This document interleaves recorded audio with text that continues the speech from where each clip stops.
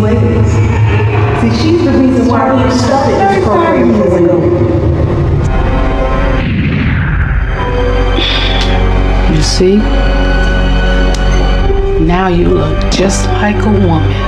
Almost better than me. What you think? What you think? Now mama being a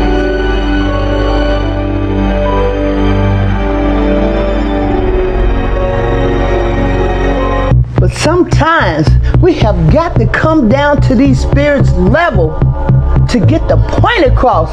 How did I know she was going to survive that cancer? Her mother died, her sister died. How did I know God was going to choose her to survive cancer? You know what? Don't nobody care about you, Coco, or your kids, that you don't even know who the baby daddies are. Well, well, well. If it isn't the Pentecostal pimp, Deacon Collins. I am loyal to my queen. So the information you're getting from that hairdresser is wrong. And plus, whose business is it of yours anyway? Who fathered her kids? We should call the police. Lying spirits, division spirits, alcohol and drugs, all adultery, and Lord especially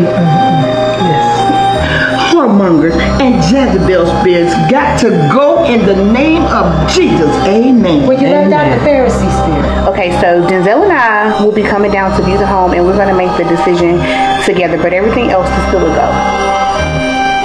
Great. Is the paperwork drawn up? Is the sale final?